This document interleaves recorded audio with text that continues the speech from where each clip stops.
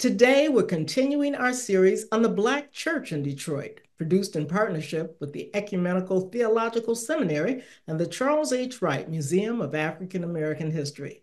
As students go back to school, we're taking a look at how the church supports education.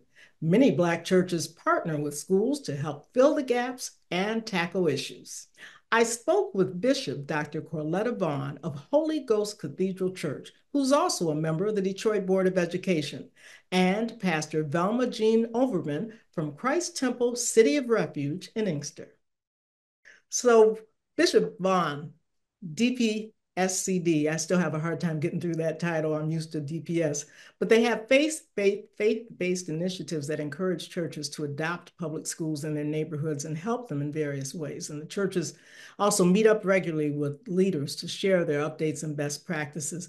So why is this such an important collaboration? Well, since I've been an elected official here on the school board, I wanted to bring the faith-based community back into partnership with our schools. It was very important, I thought, first of all, being a faith leader in the community. And most of those persons were the people that elected me. I wanted to make sure that the faith of all of our students, our teachers, and those stakeholders were represented in our schools, because in a culture and climate of the school, often what's missing is someone that speaks the language of the child's faith. And so I wanted to make sure that children knew they were loved and challenged, but that they also could see someone from their particular faith expression in their schools. Because many times with bullying, whether it's counseling, coaching, whether it's transitioning in terms of literacy from class to class, lunchroom time, gym time, there's always something going on with children. And if they can see someone in their school that they identify with, that will make them feel safe, that will make them feel protected, and that will provide a safe space for them to communicate. I thought that was essential.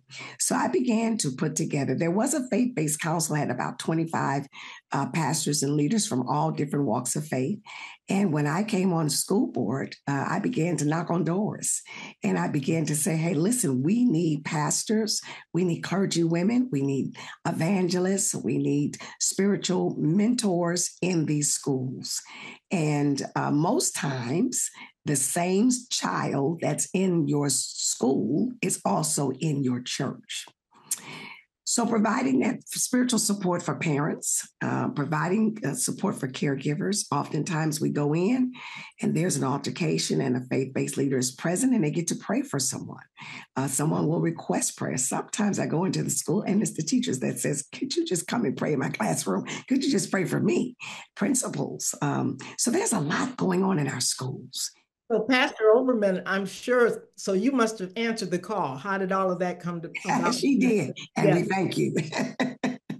So when I think about the question and what we've done and how important it is in Outwayne County, when I think about our schools were all dissolved in 2013 in the Inkster Public School District. So our call to action was different. We had to really leave our building as a church at Christ Temple City of Refuge and began that community walk and dashboard. And it's often called that windshield view, and see what is needed inside of our community, whether we're talking the educators, the facility, or the children. How do we address, how do we attack? So we made sure that we were very intentional in that.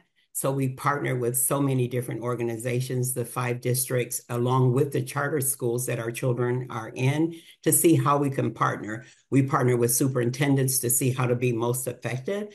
And we didn't just do that as an individual church, but we brought along the Ministerial Alliance, where there's 52 churches in Inkster. And me being a part of the NAACP over religious affairs, I was very intentional, not just to do Christian faith, but to address, as you said, Dr. Vaughn, all faith, everyone that has a higher power than themselves. How do we be there to be supportive? So that's what we're very intentional about, including, this was very important to me, legislative support, right? Because none of it matters if you can't be financed. So we made sure that we looked at that, how to be supportive with our early childhood, to make sure that legislation is passed, to make sure that we're in touch with our legislators as faith-based leaders. So, Bishop Vaughn, chronic absenteeism is a huge issue in Detroit schools. And obviously, if kids aren't in school, we can't help them. So, how does the church help the kids get to school? Well, the church can help in multiple ways. Certainly, making announcements across the pulpit help. And remember that the faith-based liaison, as I serve, services multiple faith groups. So synagogues, mosques, we even go as far as the Scientology because we have children there. We deal with the Catholics. We deal with Jehovah's Witnesses. We deal with the Muslim community, both African-American Muslims and indigenous Muslims. So we have quite a variety of shepherds and pastors and parishes represented. But we always try to make it so that that faith leader can announce it, can put it in their bulletin, can send out text messages, can include it in a sermon or a speech or presentation. We make sure that it's included in their database so that when they send out information, some pastors, leaders will even put it on their websites. Some have automatic text messaging. And like for now, we're getting ready to return back to school. And so many faith leaders are pushing it in the sermons. Youth leaders are talking about it. They're making a special messaging, branding, returning back to school, attending school regularly. Let me tell you what chronic absenteeism is. Most people think it's a lot of absences. It's not. If a student is absent 9 times, that's 1, 2, 3, 4, 5, 6, 7, 8, 9, that is considered chronic absenteeism. And so what that does is that reduces, obviously, their learning curve, and we have seen it reflect in the GPA, in their grades, as well as their mental health. And we also have virtual school learners as well. So we want them to tune in every day, turn your cameras on. So the churches are really helping. We even had signs to go out in the yards that spoke about go to school every day. So we're branding it. We have it on billboards, and churches are really supporting the effort. Excellent. So, Pastor Overman, tell us about your church and how you're supporting education. How are you taking some of these same tools and making them work in Inkster?